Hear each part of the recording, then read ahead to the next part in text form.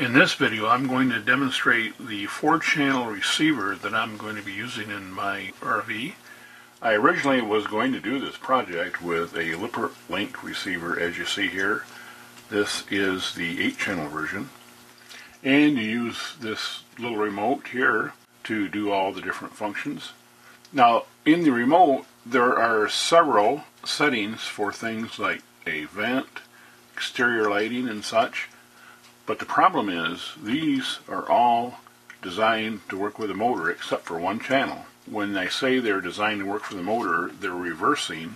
So, for example, channel 5 may be here, and when you push the button one way, this is positive and this is negative, and you push the button the other way, this is positive and this is negative. So it reverses the motor. Plus, these are high current outputs. So really, this is more designed for motor control. And there's no latching capability that I've been able to determine for any of these channels. So if you want to control lights, if you connected the light to one of these, you'd have to hold the button down to keep the light on. But I'm not aware of an adapter that will provide the latching function for the light. And this is one of my dimmers. And I especially designed these dimmers to be able to use that momentary signal from here. So you're going to have to build a bunch of these or find somebody that's designed something like this to be able to get this to work. If you want to control lighting from this receiver. Well, I made a decision early on in this project that the only motor control that I need is the awning. As far as the slide outs go, I don't care if they're automated or not. You get to your campsite, you pull them out once, and then before you leave, you pull them back in. You're not going to be really having to bring the slide outs in and out all the time. So a switch on the control panel is fine. Now the awning, of course, the awning you're going to probably bring in and out multiple times while you're at your campsite. So I have a requirement really for one motor control and the rest for outlets and lights and things like that, which basically require latching. To compare the sizes, here is the receiver that I built. And this is a 4-channel receiver. And it does have an expansion that I'm working on that I'll release in a couple more months that I can expand this to 8 channels. But for now, I have 2 channels for the awning motor, a channel for a dimmer module in the living room, or as I like to call it, the salon. And I have a second dimmer for the awning lights, and this will control that as well. So yes, we have a real nice graphic style little remote transmitter here, where my system will be using something a little more simple, such as this one. However, I can give you a sneak preview of what I've been working on. And here is my universal remote. And also it has graphics. Now it is a little larger because it's a prototype. Also because it's in a rubberized container. So even when it's not, you know, it's a little bit larger, but it's not a big deal. And something this will do that this one will not do. This will not only control these, but it also I'm building an infrared transmitter in here. So I can control my TV, my fireplace, and anything else that does IR. And I can control virtually any third-party relay, such as these type, as well as these 120-volt AC ones you plug in. I can control this. And I know a couple of my subscribers was interested in putting in some devices like this. And for those people, I've not forgot about you. I'm going to do a mock-up on this to show you how you can connect it to your control panel. I'm just going to do it on a mock-up. I'm not going to do it in the RV itself. I just haven't done the demonstration video yet, but the information is already on my website. So if you want to go on my website, and I'll provide the link here, you can connect this to your RV. And you're going to have to build something like this if you're going to control the lights with this kind of receiver. By having this monitor, I can monitor what's going on with the wireless system from the control panel. And I'm just going to reboot it so you can see that I have a nice little cute splash screen. And then it shows the last signal. And this transmitter has 4 channels. We have control over the living room dimmer, the awning dimmer, and then the awning in and out motor. So if I depress one of the buttons, you see that it detected the salon dimmer, and it gives me the actual number of the code that this transmitter sent. And if I try the awning dimmer, I get a different code. And so if I depress one side, you can see that the motor turns one direction. When I let go, it tells me that this is an awning extend. And then if I depress the other button, you see the motor turns the other direction. And then it tells me awning retract. And why is the channel number important? All we need is the remote, any 4-channel remote. And when we push the buttons here and it tells us the codes, we just put the codes in there and then that receiver will recognize the remote. In fact, I can program several remotes in here to do the same functions. And I'll actually have to probably do another video on just programming this thing because this is complex enough that I just can't get everything in one video. So, and this video is just on the construction. I'll do one on programming and then I'll do another video on actually putting it in the RV. And with all my projects, I'll have a project web page where you can download the installation and build instructions, bill of materials, and the schematic and other required information. And this is an Arduino Nano. This is the microcontroller that I'm using in this project. And one advantage of the Nano is it has a USB port here, so you can plug it directly in to the computer. My wireless remote system in my RV is kind of a distributed system, which means that I have multiple receivers, and each receiver is in a location where it's needed. So for example, if I have a wall switch, I'm not going to use the receiver in the console. I'm going to use the receiver on the wall switch. So all the receivers collectively make into, my overall system. And here's the whole little box of parts for the receiver. We have the main circuit board. We have a fairly high quality receiver. And then we have the relays for the motor control for the awning plus for the dimmers.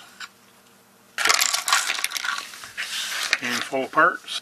And on my website I'll have step-by-step instructions on how to place all the components. Now a couple things we have to talk about on this board. One is that you have to specify 2-ounce copper when you order it.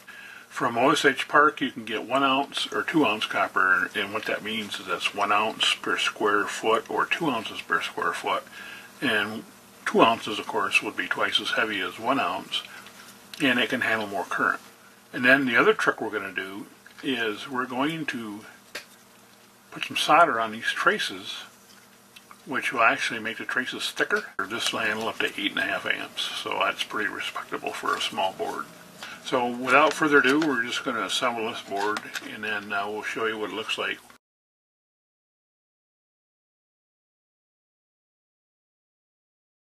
And we pretty much got the board done, so what we want to do is flip it over, and we want to put some solder on these traces. And again, this will increase the current carrying capability of the board.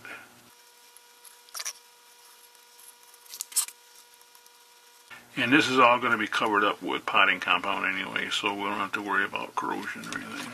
So what we've done is we've uploaded the code into the Nano, attached antenna, hooked the motor up. So now we power it on and we get the little confirmation. And you see the green light shows that it's receiving. And then we can get the motor to run. This will be the awning motor. And these other two will be the light switches. So everything seems to be working fine. Next step is I'm going to put it in the box and pot it. We have our potting box that will put this in. And before we put the potting compound in here, we actually want to remove everything we can, which includes removing the Nano. This is the fuse that goes in there, as well as the screws that go in here.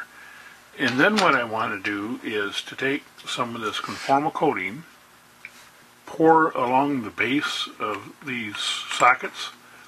Make sure you don't get any in the top of the socket. I want to put some along both sides of the socket, on the inside and outside, because what happens is when we pour the potting compound, it will tend to wick up into the socket. If that happens, you're not going to be able to get the parts back in. And an alternative, and I'll put the source on my website, you can use these low profile headers. They're a little more expensive, but sometimes they're worth it. They don't have any way in the bottom side that the potting compound can wick up into. And if you use them, you have to use the matching male headers that fit into here, because when you use these headers, the standard headers won't fit. You can't put them in. And we've already went ahead and potted this, and to save time, I'm not showing that in this video. And I've shown it several times in some of my previous videos that I've done on these construction projects, so I guess as an incentive for you to watch some of the other videos, then if you want to see how the potting is done, you may want to look at those. And at this point, I'm going to assemble the display unit. And the display unit uses one of these little 096 OLEDs, and it's a little display unit. It's 128 pixels by 64 pixels.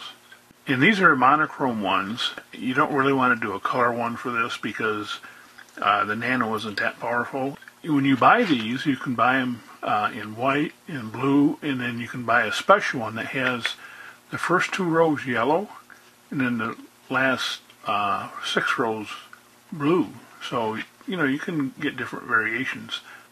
And you can see here it says VCC, which is 5 volts, ground, SCL, and SDA. And if you look at this one, this is a little bit different. This has ground first, then VCC, and then SCL and SDA is in the same 2 positions. So when you buy these, you're going to find some that have the 5 volt positive and ground reversed. And on this circuit board on the side, we have some little programming tabs. This one says VCC, this says ground. These little pads will allow you to adapt this board to the various different wiring schemes of these little display units. And on the back side, this is just a 6-pin header that just goes in there like that, and that's the only thing that goes on that side. And the OLED display just goes on like here, like that. And I wouldn't solder this until we assemble the thing completely. And so we have some standoffs here, and these are countersunk for 2mm, so you want to have some 2mm hardware. And again, the project webpage on the website will have the sources. These pins can stick out a little bit. You're going to want to cut these pins down so that they lie below this little display. And then we have our USB extension, and this will just fit in there, slide in there like that. And these are actually 2.5mm. So again, you know, you're going to want to probably pick up some hardware, and it's usually the cheapest if you buy like an assortment. And then once you get the thing fully assembled, then you can push the OLED display up from behind and then solder the 4 pins, and that way that you'll be sure that this display is flush. And then it's just a matter of taking the ribbon cable,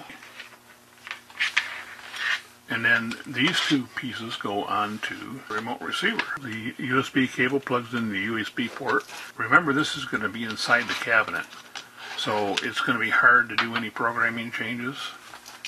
And with this USB extension basically here, then we can plug a computer in while this is installed behind the cabinet and make any updates we need to make.